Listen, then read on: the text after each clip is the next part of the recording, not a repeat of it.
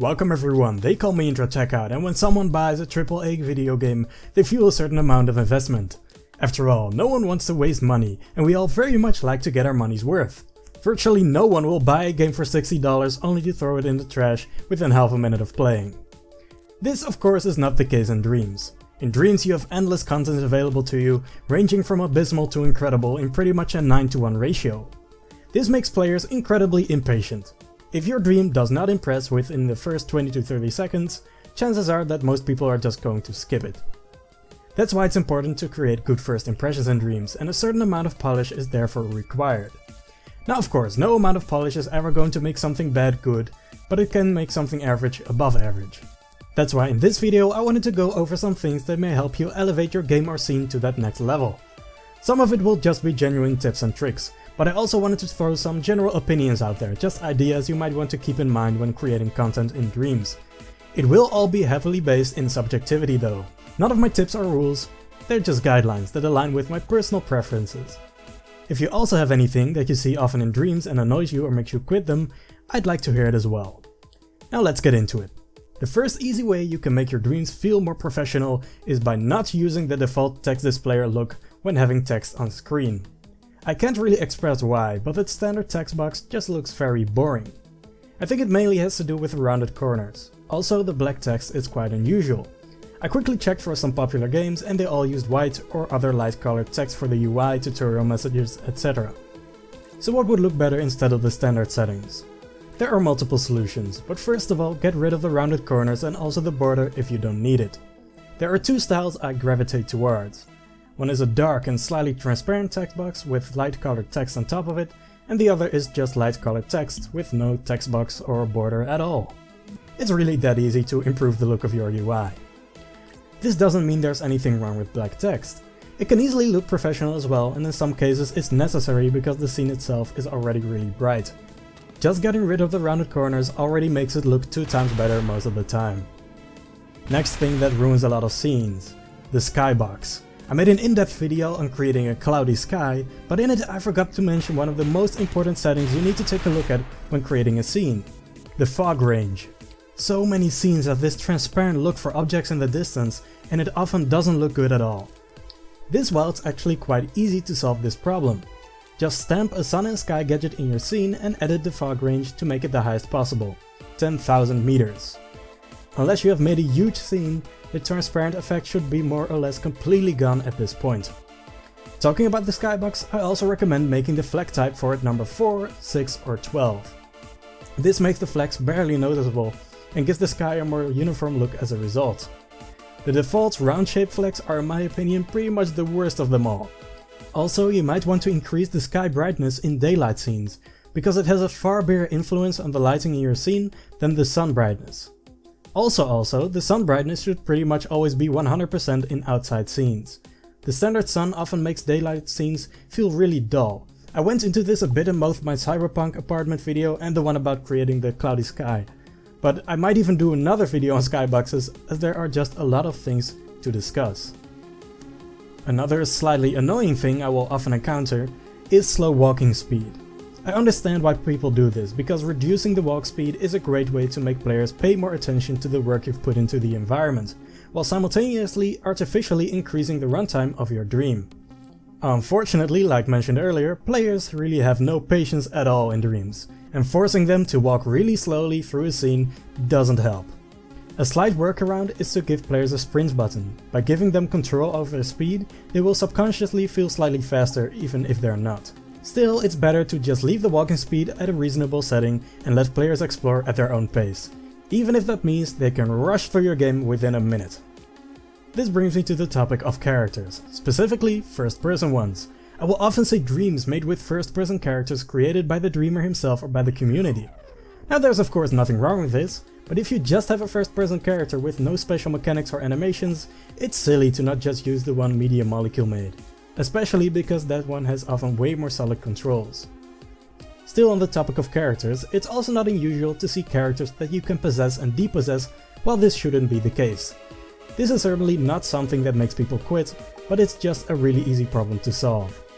Most of you watching will probably know this by now, but if you didn't, if you tweak the controller sensor in a puppet, you can activate forced possession, and if you don't want players to be able to leave, delete the wire that leads from the circle button to depossess. You can of course also prevent players from being able to possess us in the first place.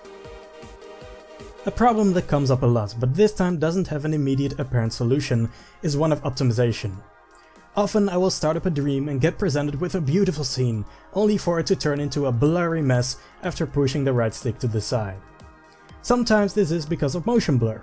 Motion blur, as far as I'm concerned, is just a big no-no when creating games, because it makes looking around and focusing on specific things a total mess. If you want to get rid of as much motion blur as possible, you can place a grade and effects tool in your game and set motion blur to 0. More often than not though, motion blur is not the reason why a dream feels bad to play, but frame rate.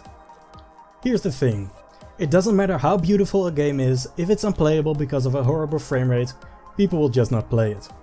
The best advice is really to just keep this in mind when creating dreams. If you playtest your level and it doesn't feel good to play, you'll just have to delete some of the more crazy stuff until it does get to a playable state. But I do have some more advice. First of all, if you didn't know, you really should know about the optimization tool in the tools menu that optimizes the graphics side of the thermometer. If you select this tool, you can increase or decrease the detail in individual sculpts in your scene. This tool is basically something you have to use every single time you stamp a community made asset in your dream, because the community is currently really bad at optimization. Now it looks like you're just increasing or decreasing the looseness of sculpts by using this tool, but no, you're actually not. Looseness has 0 effect on the thermometer. I sure wish it did though, because if it did, we could optimize the graphics side of our games by making the sculpts more detailed the closer you are to them. Anyway, we can't. This does mean though that if you want a certain sculpt to be more loose, it's better to use the optimization tool than to change the looseness with the style mode. Another point I wanted to make about optimization is that the graphics part of the thermo doesn't scale linearly with the amount of a certain object in your scene. Let me elaborate with an example. If you stamp a sculpt into your scene and make it extremely detailed, you can expect it to take up like 20% graphics. Now if you clone this extremely detailed object, how much do you think those will take up in total? Intuitively it seems like 40% would be the answer, but in reality it's still 20%. What this basically means is that you can get away with more detailed scenes if you just use fewer different sculpts. This is the reason why some indoor scenes created by dreamers can look so tight. They use a lot of the same assets, allowing them to increase the detail to a really high level. None of this actually addresses the gameplay though. Graphics don't really have an impact on frame rate, or at least not one that I could detect. Logically, I thought that the gameplay side of things does. The gameplay part of the thermo is mainly influenced by the amount of different things in your scene. The more you clone a sculpt, add logic, paint strokes, the more the gameplay thermo will fill up.